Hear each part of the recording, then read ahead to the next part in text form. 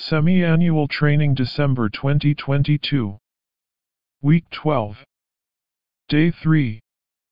Outline. Roman number 2.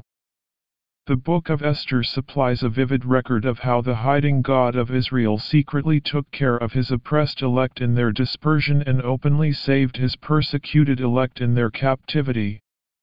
Capital A. The crucial point of this book is that the very God who chose Israel, the descendants of Abraham, as his elect, after he gave them into captivity to the Gentile nations, became a hidden God to them to take care of them secretly and save them openly while acting in secrecy. Number 1. This is the reason that the book of Esther does not mention the name of God even in places when the name of God should be mentioned. Number 2. On the one hand, God used the Gentile nations as tools to discipline his people.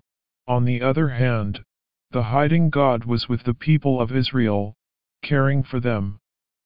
Capital B. The hiding God did many things for Israel in a secret way. Number 1.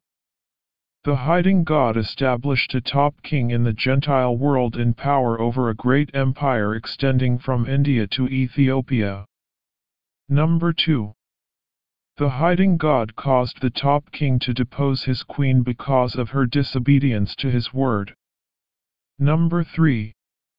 In his secret care the hiding God raised up Esther, a Jewish orphan virgin, to be crowned by the top king as his queen. Capital C. During the years of the captivity, God was hiding, and he is still hiding. Even today in the church age, God is hiding himself. This is the end of today's outline.